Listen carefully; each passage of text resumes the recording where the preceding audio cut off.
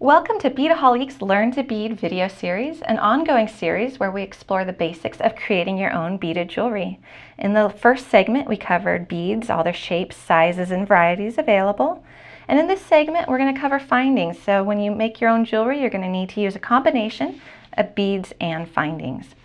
So the first finding category I want to cover is actually bead spacers, which are these little guys right here. You can see I've used them in this bracelet.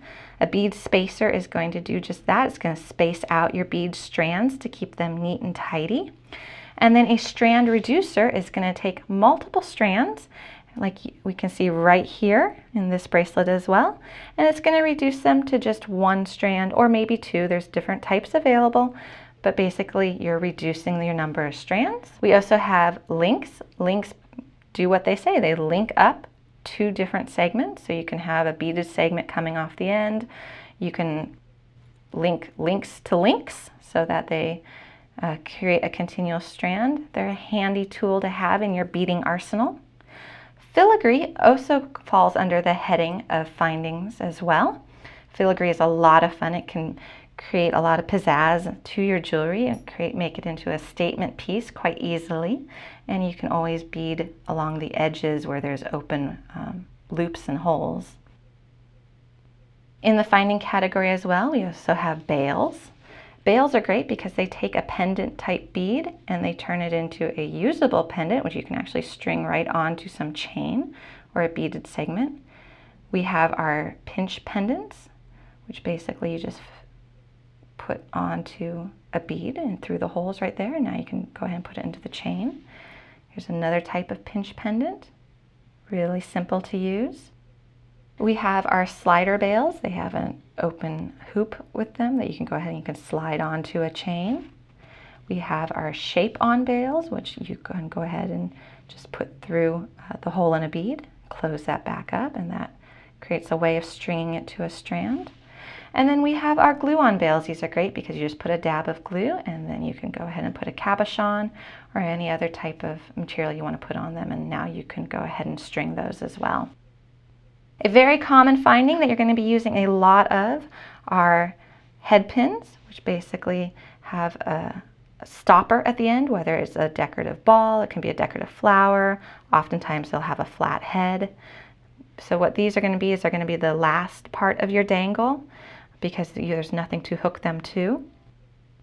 Now, if you want to have it be a continual part of a dangle, you'll use an eye pin. An eye pin has a little hoop at the bottom.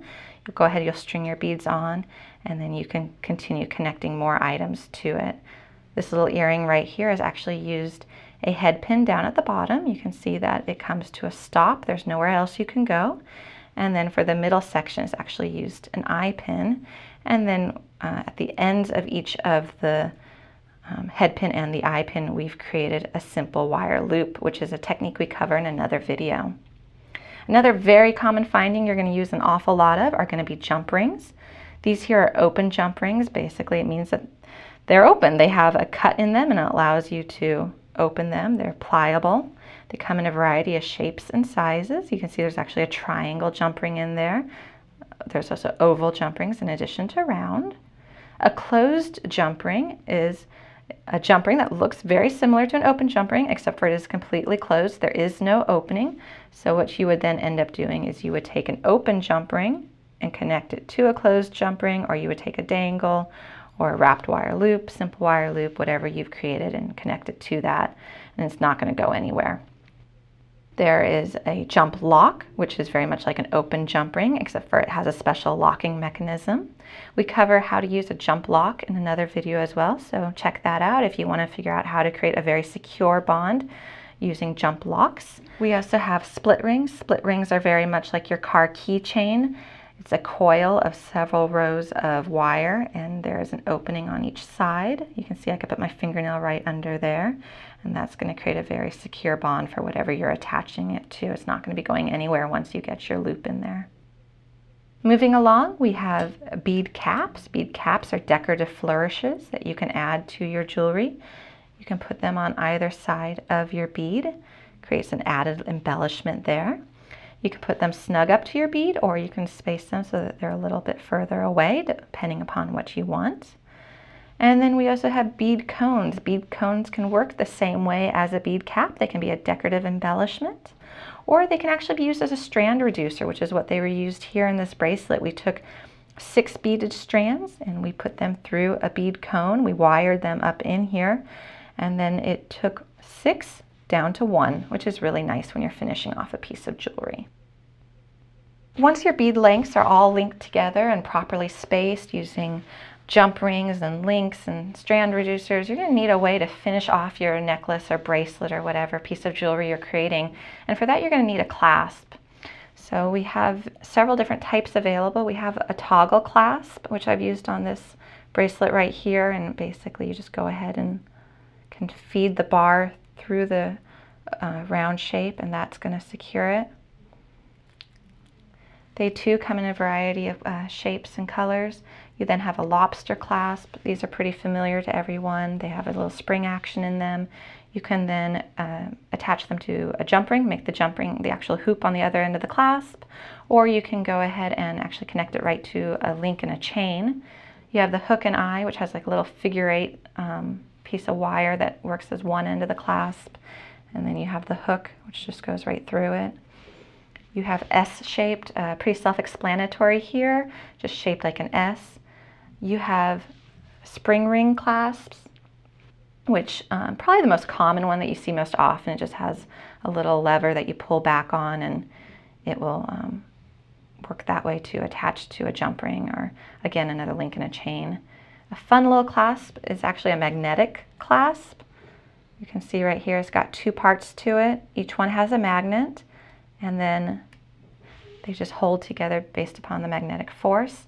And then the final type of clasp, which you'll come across quite often, is a barrel clasp. It's like a screw, and it just screws together for you. But how do you connect your strands to your clasps? And more often than not, what you're going to be using are crimp beads. Crimp beads come as like a round bead, which looks much like a seed bead. They also come in a tube form. They work the same way. Basically, they're creating a secure bond for your beading wire to connect to the clasp, and it prevents you from having to tie knots, which can come undone, or try to find another way of connecting that beading wire. For crimp beads and crimp tubes, you need a special tool. It's called a crimping plier. You'll see that it's got a couple little indentations here, and we explore in another video exactly how to crimp a bead and how to use a crimping plier. Very handy. You'll use a lot of them. You can see here on this necklace we have a toggle clasp, and we've actually gone ahead and used a crimp tube, and that is what a crimp tube looks like once you've crimped it with the crimping pliers. It's basically folded over onto itself, and it's actually secured the beading wire there for you.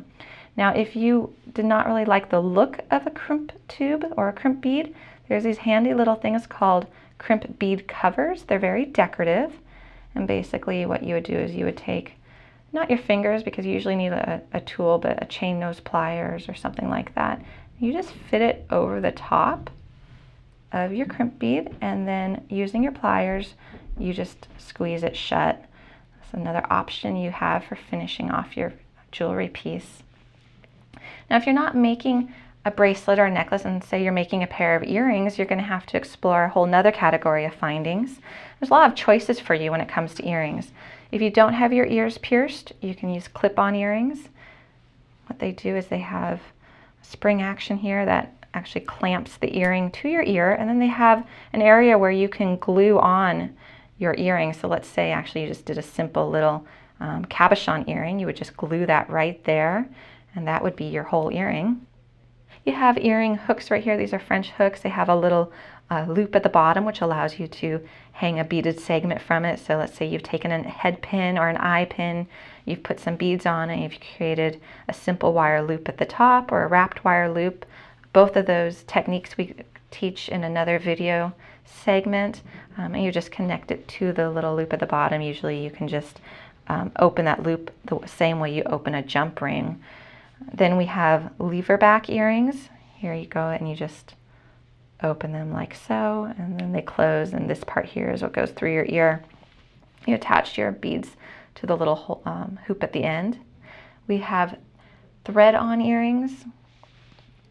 Right here, you just take that part, put that through your ear, and then this is of course where your, the actual place where your ear is threaded through.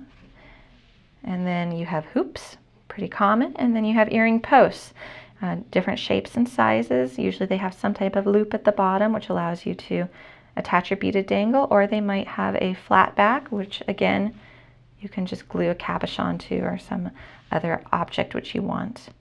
And if you're using an earring post, you're going to need an earring back. There's several choices available, whatever is more comfortable for you. These have a little plastic rim around them. They fit very nice and snug against the ear. And then here's more of the common earring back. Another finding that goes along with the earrings are chandelier earrings. These are a lot of fun. They save a lot of work, and you can have a really elaborate looking pair of earrings that you create with not a lot of effort. You just hang dangles from the little hooks that are available. You can use the same chandelier earring actually as a strand reducer if you want as well. You can see that you could put multiple strands of jewelry and then have it come to a peak and just have one strand, one hoop that you connect to your earring part. You're probably thinking at this point that there are a ton of findings out there, and you're absolutely right. As you dive into it even more, there's going to be more findings you're going to explore, which we didn't actually cover here because we're trying to cover the most popular and the ones you're going to come across most often as you start your journey down the wonderful road of beading.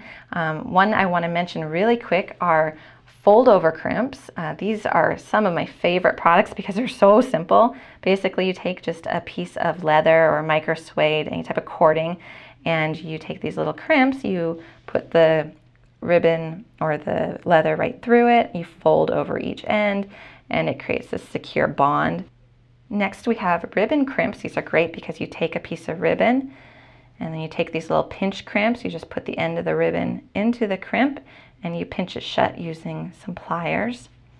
Those are a great way of quickly finishing off a jewelry piece, and then you can just attach a clasp to the end. Other findings, which are a lot of fun, include ring findings. There's a whole variety available. You can see some of them here. This is a bezel ring finding, and this is what it looks like when you've actually filled it. Here's a glue-on finding. It's got a flat disc, and you just adhere some glue to it, and then you can put an object onto it. And then we also have beaded ring findings, beadable rings, which are fun because you can take a bunch of head pins or eye pins and you can bead them. And they look like this. They've got little rings right there available for you to attach your loops to. And the final category I want to cover is one that's really popular right now. It is bezels. There are an infinite number of bezels out there right now, which is so much fun. You can fill them with resin, you can make collage pendants, you can put a photograph in them, you can do whatever you want. You can even set down a cabochon into them. Basically what a bezel is, it's a framework which is raised, and then you usually have a depressed flat center area. And they do come in all shapes. There are even actually two-sided bezels, which are fun. And there's earring bezels as well. I hope you enjoyed this tour of findings. In our next Learn to Bead video, we will go over all the stringing materials which you can use to combine your beads and findings into works of jewelry art.